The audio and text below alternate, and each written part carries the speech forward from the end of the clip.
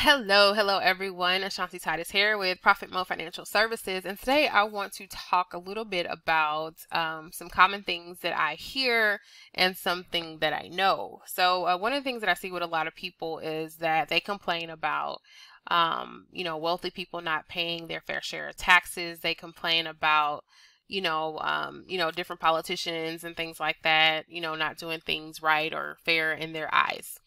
And one of the things that I've come to find out is that, this whole structure, this system was actually put in place for business owners. So essentially, once you understand that and you start to read and understand the code, then you'll know how to move and operate within the system. So with that being said, I was seeing some pretty cool and awesome things that some people are aware of and some people are not aware of. There is a section in the IRS code that allows you to be able to write off an entire vehicle for the year. A lot of us in accounting, we know that when you purchase an asset, whether it be like a big rig or a home or even computer equipment and things like that, that you have to, expense it out over time. You can't write off the whole thing within that year. However, there's a caveat to that because Section 179 actually allows you to write off vehicles if they fit under the guidelines in which the IRS set. Okay.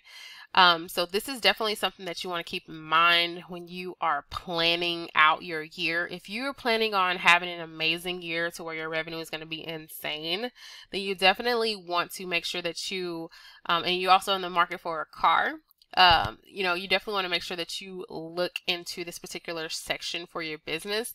I know a lot of people who own trucking companies take advantage of this particular state tax savings. This particular section it doesn't fit everyone's goals and agendas. However, for those people who it does benefit, you definitely want to make sure that you're taking advantage of it. Prime example, if you have your eye on a Tesla or a car of, like a F-350 or F-150, whichever one, you're looking at, that could be a great opportunity for you to write off the entire vehicle using the Section 179.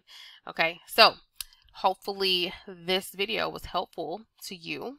And if you like this video and you did find it helpful, please give this video a thumbs up and subscribe to the channel. I am here with little tips and nuggets and little pointer signs pointing you to the direction for more tax savings as well as strategy and accounting tips. All right, until next time, stay profitable and stay great. Bye.